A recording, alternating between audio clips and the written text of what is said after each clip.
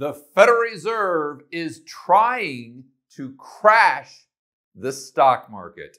I'm going to explain this to you in 3 simple, fast steps. Step number 1, let's go over the dilemma that is facing the Federal Reserve and the current administration. But before we get into this, let's hear from an actual Fed insider who is responsible for executing the last round of quantitative tightening. Editor, let's cut to the clip. I just see the market really having a taper tantrum, for lack of a better term, if they get to QT. I think an epic taper tantrum might even be part of the plan if you think asset prices might be too high. That was my good buddy, Fed insider Joseph Wang. He was actually working on the New York Fed's trading desk, executing the last round of quantitative tightening. So if anybody understands what's going on at the Fed, it's going to be Joseph. And if you didn't catch what he was saying, he said the Fed might actually want a taper tantrum because they think asset prices are too high. In other words, the Fed might just try to create a stock market crash, just like we saw during the last taper tantrum in 2018. So why is this? Because they're in a big dilemma right now, like we were saying before. Let's start by looking at a chart of the CPI, the Consumer Price Index, as measured by the government. And I always say that because you and I both know that this wildly understates the real inflation, the prices that you guys are paying every single day. But this chart goes back to 2002 all the way to today's date. On the left, we go from negative 5% up to 10%. I forgot to put the percentage little signs there, but you guys get it. You're good to go. So it starts off around maybe 2% in 2002, then it kind of up and down between maybe 1%, 2%, and 5%. Then we have the GFC, and the bottom falls out of the market, the real estate market, the stock market, and prices actually go down. We experience deflation. Again, this is according to the government. I would assume that in the real economy, prices really didn't go negative. They were still rising, but rising at a lower rate. This was about 2010. And then we have the quote-unquote recovery because of the Fed and the quantitative easing, Operation Twist, QE 1, 2, 3, etc., and a massive amount of government deficit spending. But we saw disinflation, that inflation peaks out around 2011, then goes down, down, down, down, down. This doesn't necessarily mean we had deflation. Prices weren't going down, but the rate of increase was slowing substantially. Pops up here slightly in 2016, and then during the cerveza sickness, it really goes down back to around 0%. But then the Fed comes out, drops interest rates to 0, announces QE infinity, and commits to doing up to $1 trillion a day in the repo market. But even more importantly, the government comes out with the first CARES Act. Notice I said it was the first because I do not think it will be the last. But they deficit spend like a drunken sailor, like only your drunk, insolvent Uncle Sam can, to the tune of $4-5 trillion in 2020 and 2021. And this, along with the economic distortions created by the government's response to the cerveza sickness. It was not the cerveza sickness. I always say it was the government's response to the cerveza sickness, locking you in a cage, forcing small and mid-sized businesses to go bust, creating a labor shortage, etc. This is why when you go to the grocery store right now, a lot of the shelves are barren. So if you increase demand with stimmy checks, PPP, and government deficit spending, and you decrease supply, what happens to prices? They absolutely skyrocket. Now the most recent headline CPI print is 7%. But in order to really get our heads around what's happening with consumer price inflation right now, we've got to get into the details. This is a very nuanced subject. We know that prices are going up, but really what prices are going up and to what degree? To figure that out, editor, let's go right back to the internet. This is from the BLS's website, bls.org, Bureau of Labor Statistics. Most recent inflation data, 12-month percentage change, consumer price index, and this is broken down by categories. This is very interesting. So all items, 7%, like we said back at the whiteboard video. But food, we've got overall 6.3, but that's broken down into 6.5 for food at home. You can see that meats have really gone up, 12.5. Dairy, not so much, but everything's right around 5, 6%. Food away from home, 6%. Full service meals, 6.6. Limited service meals and snacks, 8%. Now, energy gone up by 29%. Energy commodities, 48%. Okay, so basically this is oil and gas has really skyrocketed, almost 50%. Energy services have gone up by a little less. Electricity, 6.3, 24% for nat gas.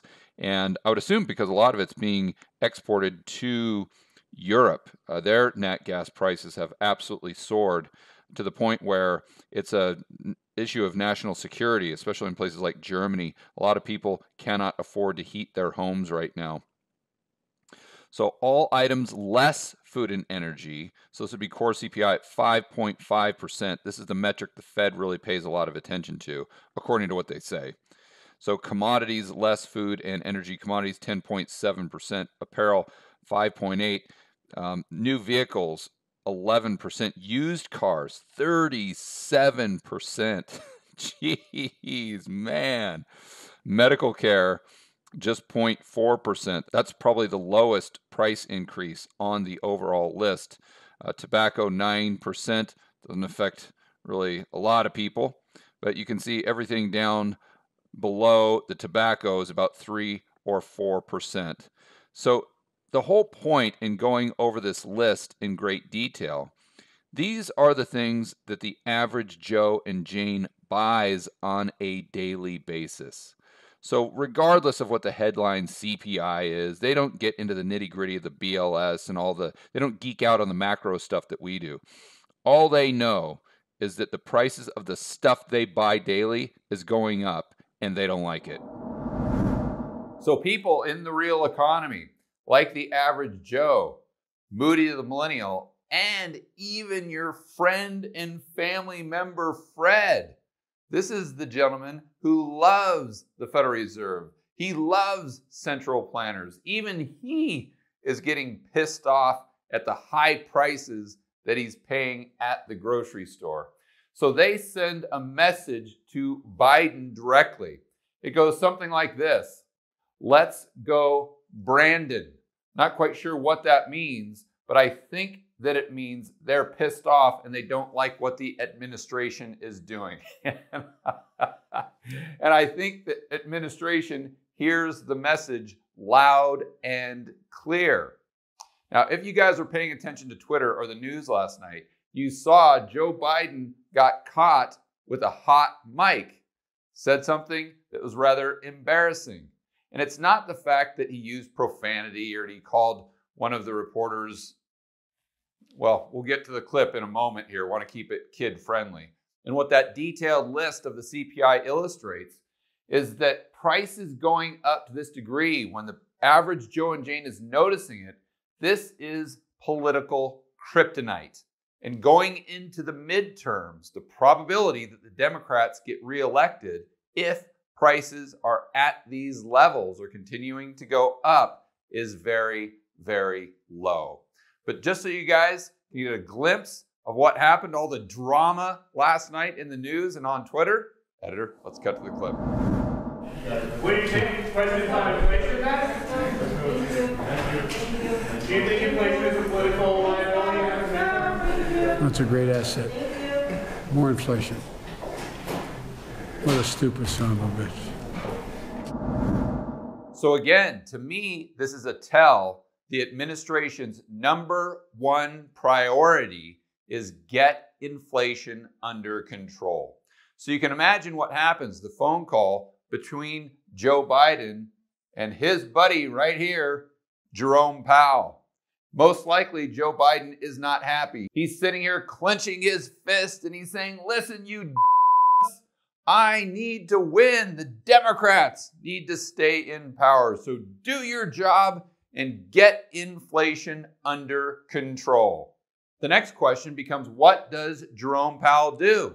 What's his game plan? I think he looks around him and sees all of the asset bubbles, the everything bubble, if you will, and focuses on the purchasing power for the average Americans in the stock market. And he says to himself, if I can decrease that purchasing power, that decreases aggregate demand.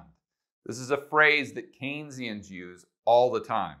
So if I can decrease aggregate demand, then I can bring down the rate of inflation, and Biden won't be as pissed off at me and he won't call me a stupid SOB. So it's the easiest way for him to bring down aggregate demand. It's to intentionally create a stock market crash. Step number 2. Now let's go over Jerome Powell's game plan to bring down the rate of inflation, which most likely would bring down the stock market as well. So we've all heard this, but I want to get into the nuance of what's going on, because on this channel, we try to entertain, we try to inform, but I also try to educate. So tapering, this is just when the Fed is reducing the amount of quantitative easing. They announced this on November 3rd. I want to point out the market is down significantly since they announced tapering. Editor, let's go ahead and throw up the chart. And again, they announced tapering around November 3rd. They started tapering in the middle of November. And you can see that we have gone up, down, but right now, especially over the last few days, we are down substantially since they announced tapering in the beginning of November. I also want to point out that we are experiencing huge volatility in the market right now.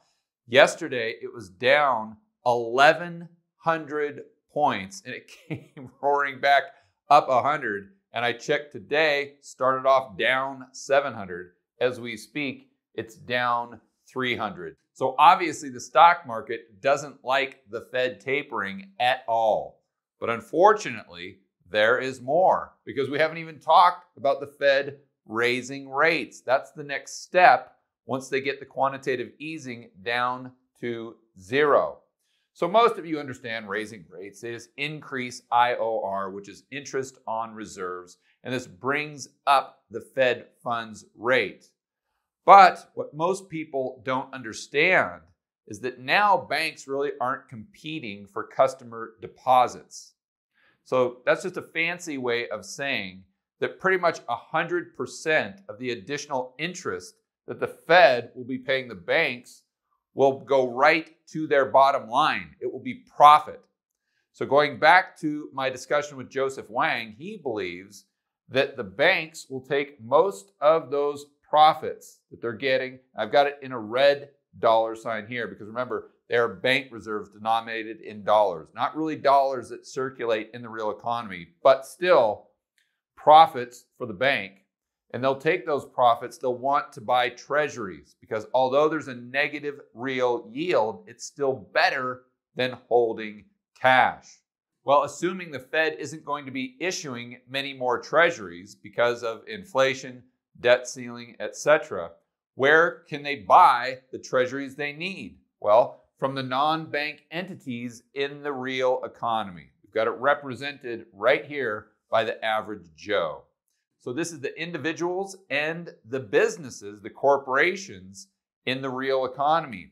So what happens is the bank takes the additional profit, gives it to the average Joe. The average Joe, or the non-bank entity in the real economy, sells the treasury to the bank. What happens to the amount of dollars that are circulating in the real economy because of this transaction?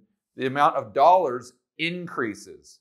So this could possibly add another cross current or another tailwind to consumer price inflation, although rising interest rates would be a headwind to asset prices. Like we always say, there's tons of these cross currents happening at all times, and we've got to pay close attention to all of them to make sure that we are making prudent financial decisions for the future. Now let's move on to quantitative tightening. And most of you know how this works. The Fed basically sells the treasuries or mortgage-backed securities off their balance sheet. This reduces the liquidity or the amount of bank reserves or the bank's balance sheet capacity to lend in other areas, such as the repo market. I don't want to go down the rabbit hole of the repo market. We'll save that for another video. But most people get this concept. Quantitative easing, increasing the size of the Fed's balance sheet. Quantitative tightening, decreasing the size of the Fed's balance sheet.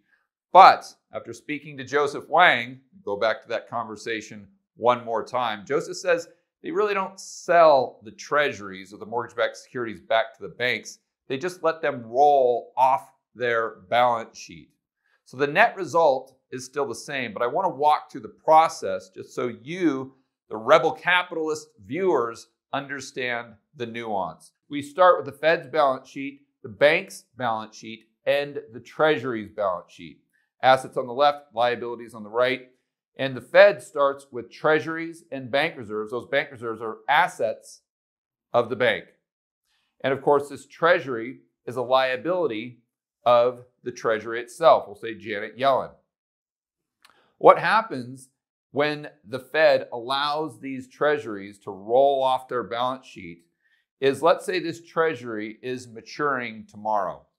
So Janet Yellen would need to pay the Fed back. Well, she doesn't have any money in the TGA, so she has to issue another treasury to pay back the Fed.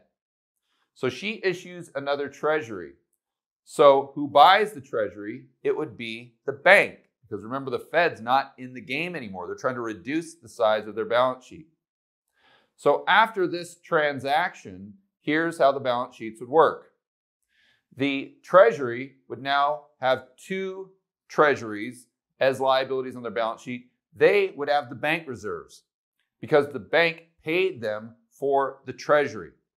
So what would happen on the Fed's balance sheet is they still would have the original Treasury, but the bank reserves would just move from the account of the bank that was held at the Federal Reserve to the TGA, because the bank's checking deposit account, if you want to look at it that way, is a liability of the Fed, just like your checking account is a liability of Wells Fargo or B of A.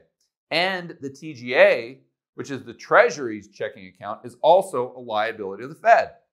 So basically, they just move the bank reserves from the bank's account down into the Treasury's account. Then the last step of the process is Janet Yellen pays, let's say Jerome Powell, the money that she owes him, because remember, this treasury is maturing. So Jerome Powell just reduces the amount of bank reserves that he owes Janet Yellen.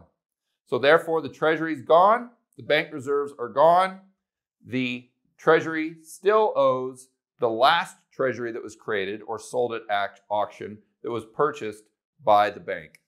And just to be clear, I want to reiterate that regardless of whether the Fed just sells the treasuries to the banking system, or if they just let them roll off their balance sheet, they let them mature, and the Fed pays them back, the net result is still the same. But I just wanted to go over the nuance because, again, this channel is all about informing, entertaining, and educating you. Oh, time out.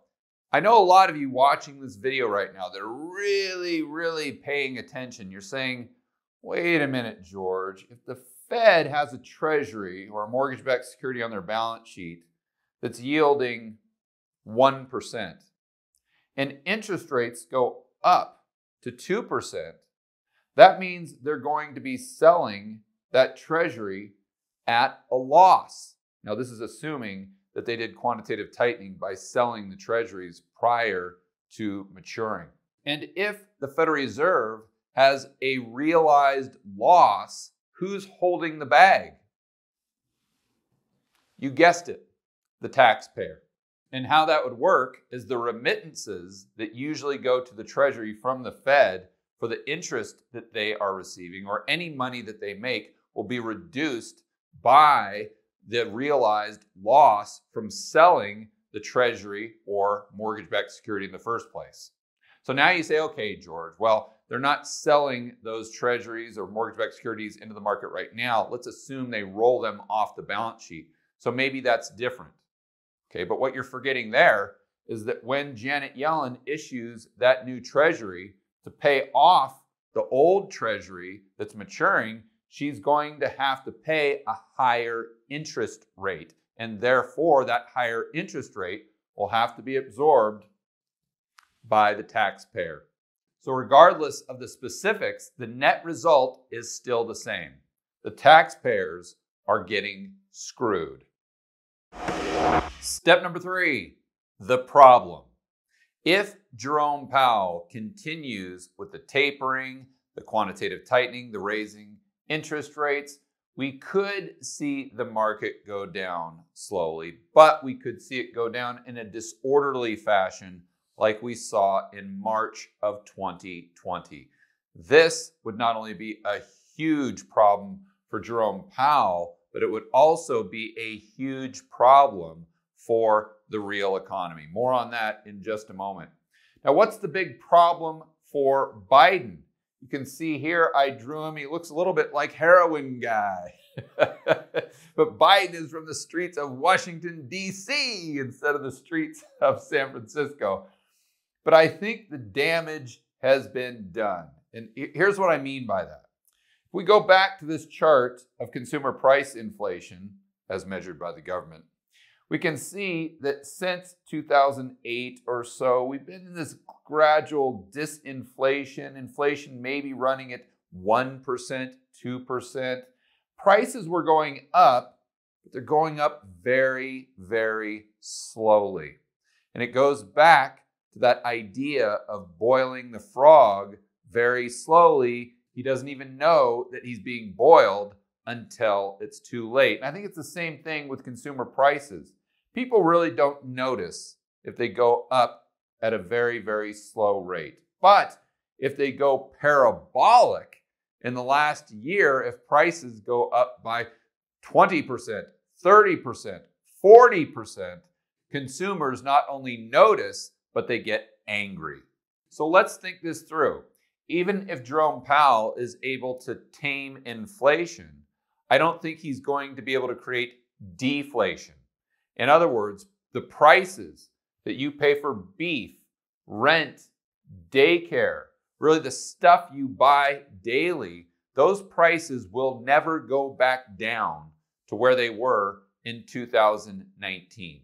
Even if we get 0% inflation moving forward, they will just plateau at this new extremely high level. And although wages might creep up, they don't go up at the same rate, nor do they go up to the same level. So the purchasing power of the average Joe and Jane declines substantially. You've got to put yourself in that mindset for a moment. Let's say that you were paying $5 a pound for beef, and now you're paying $10 a pound. Fast forward 6 months when we get to the midterm elections, and are you going to say, oh, well, I'll go ahead and give those Democrats a break because I haven't seen the price of beef go up substantially in the last 6 months? Absolutely not. Every single time you go to the grocery store, you're going to buy that beef at $10, and it's going to remind you of the fact that 2 years ago or a year and a half ago, you could have bought that at $5. It's fresh in your memory, and it's still going to make the average voter angry even if prices don't continue to go up at the same pace. That's why I've got Biden here looking like heroin guy, because I think the damage is done. I think inflation has already delivered him and the rest of the Democrats that knockout blow. Now let's go back to Jerome Powell and the problem that he's facing. Like we said earlier, he's worried about a disorderly crash in the stock market. So what he wants is the stock market to go down very slowly, just like this. Again, it's kind of like prices going up very slowly. We're just boiling the frog gradually so it doesn't notice and hop out of the pot. So let's assume he is able to stick this landing and the stock market just goes down by 20%, maybe over the next year or year and a half. I think this would actually achieve their objectives. So the way I'm thinking this through is I believe that the labor force participation rate being so low right now has a lot to do with asset prices, cryptocurrency, and the stock market being so high. So if we assume the stock market goes down gradually over the next year and a half by 20%, I think the labor force participation would increase. Therefore, we could go from a labor shortage to a labor surplus. This is a huge input cost that goes into the prices that you pay for the stuff you buy daily. Let me be clear. I think the supply shortages and the supply chain disruptions that you have been seeing lately will be with us for quite some time. They were caused by government intervention distorting the economy. And if I had to make a prediction, I would say that the government distortions will be greater in the future and not less in the future. But that component of labor is a very, very big deal. The government can't screw that up the same way that they can screw up the supply chains. So again, if we have the labor increasing or the amount of labor available increasing, we most likely would see disinflation. And again, I'm not saying that you'll see prices go down, you just might see them go up at a slower pace. But if the 20% downturn in the stock market looks more like this chart, looks like something you'd see in a Wile E. Coyote Roadrunner cartoon.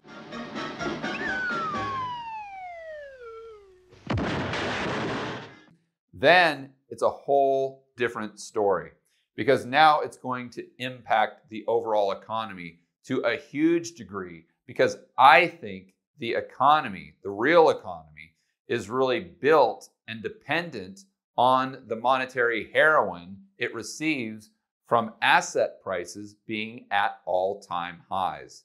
So I think the economy could gradually adjust if you see this chart, but it's going to get a knockout blow, just like Biden and the Democrats, if the chart looks more like this. Then it puts Jerome Powell and the administration in a very difficult position. They've really got two choices. You either support the stock market, you have the Fed put or the government put, and then inflation be damned, or you stay focused on controlling inflation and the stock market in the real economy collapse. I think this meme that I saw on Twitter yesterday sums it up perfectly. On the left, you can choose continuing the game plan of tapering, interest rate hikes, and quantitative easing, but stonks, crash. Or on the right, you could choose to go back to the money printing, which might prop up the stock market, but then it takes us on the road to becoming a Venezuela. For more content that'll help you build wealth and thrive in a world of out-of-control central banks and big governments, check out this playlist right here, and I will see you on the next video.